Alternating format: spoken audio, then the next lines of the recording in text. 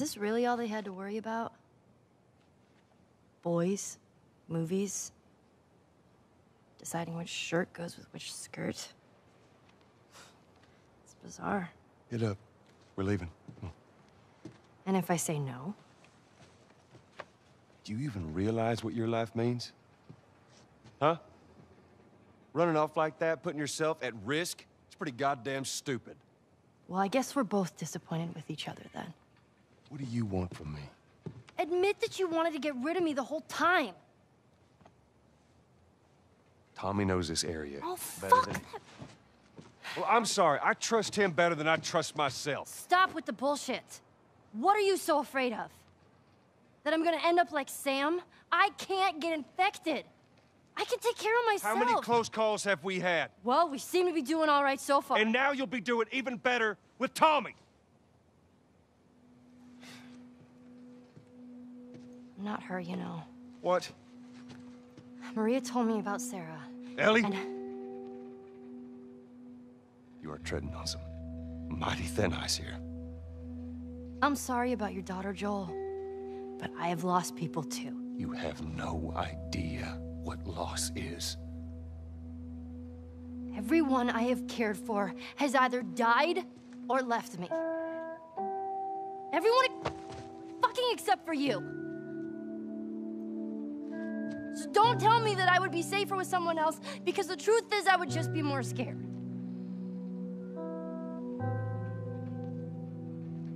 You're right. You're not my daughter. And I sure as hell ain't your dad. And we are going our separate ways. Get it together. We're not alone. Hey, can I ask you a question? Well, it doesn't really matter what your answer was, because I'm going to ask you anyway. What are you so afraid of? Afraid of losing someone important? Are you afraid of abandonment? You know, ending up alone, that whole thing. Are you afraid of losing sight of the mission? You know, failing at the all-encompassing goal of striving to be better? Maybe the fear of letting down those you care for. Something like that, I know. Now, some would say, without fear, life is meaningless. And while I do see where they're coming from, I'm not sure if I can completely get on board with that. For me personally, I think fear exists to be overcome. Fear is a tool. A tool for your placement in this world. Cause see, like, you'll never be able to reach your maximum limit with fear still inside you. Now, this doesn't mean to go partake in everything mindlessly, you know, without thinking about the repercussions. Definitely not that. But to help you understand better, I'll put it like this. You're locked in a room with a venomous snake, and right next to that snake is the key to get out of the room. What are you gonna do? Are you gonna let the fear of being bitten by the snake, you know, trap you inside that room forever? Or are you gonna look in the mirror, grab your balls, and say, I'm getting out of this fucking room whether the snake likes it or not? Me personally, I know what option I'm picking. Ripping the snake's fucking head. For me, you know, having the mind that I have, I tend to get comfortable with some of the most uncomfortable things to, you know, ever happen to anyone. Almost like a sort of mental self-defense type of thing. I'm sure there's a more specific psychological, scientific term for that, but my mind races, and it races a lot. And I think about just about everything. Like, there's never a single moment in the day where I'm not thinking about something. Like, there's always something running through my mind. So with that sort of superpower that has like a double-edged sword deal to it, I think it not only allows me to think outside the box, but it also tends to put some pretty bad imagery in my head. As the Dark Knight said, my brain's not a nice place to be. So to help curtail that, I think of every possible reason not to be afraid of something. Because truth be told, I used to be deathly afraid of black holes. The astronomical size and devastating amount of like destructive power black holes have, like, it's fucking scary. But doesn't thinking about a black hole get a whole lot easier when you realize that the closest one to any of us, yes, including you too, is about 1,600 light years away, if my Googling sources are correct. Let's do another one. Losing someone you care about.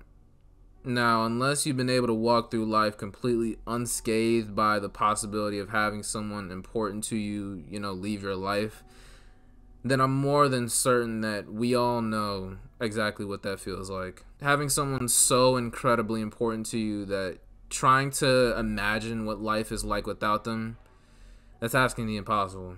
Having someone that you thought would never leave your side, someone who explicitly said, "I love you" to the moon and back. Gone. They left.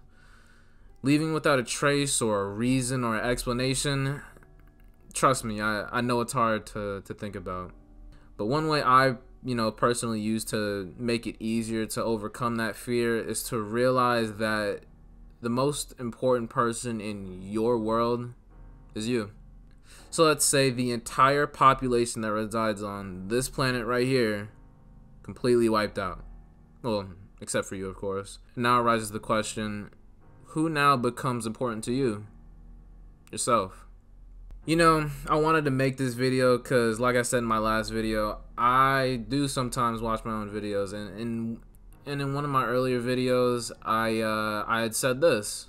And small fact about me, I'm not really scared of anything, but that's a story for another time. And I, to this day, this was almost 3 years ago now, and to this day, that's still kind of the case.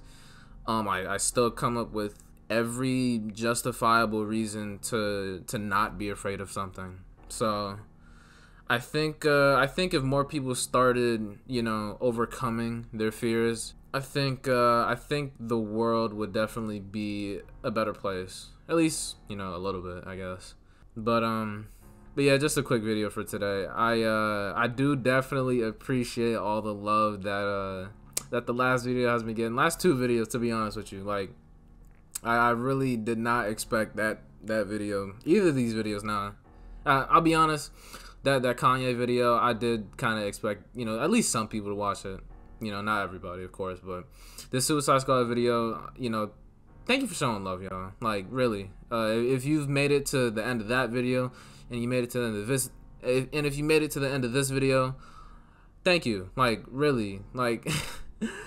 Doing this YouTube shit has really, it's really been a dream of mine, and I even made a video about that, and why I'm doing this, in general. But it's really been a dream of mine ever since I was a kid. One of my biggest inspirations for really getting into YouTube, there's a astronomical shit ton of inspirations I have for why I do what I do, but one of my main inspirations for sitting down, recording, and editing this video you're watching right now is because of these two motherfuckers.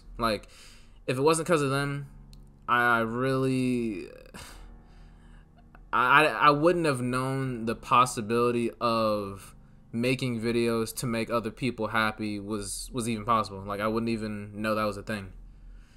And the impact that they had on, my life, but not only mine, but, my sister too. Because, we both watched them.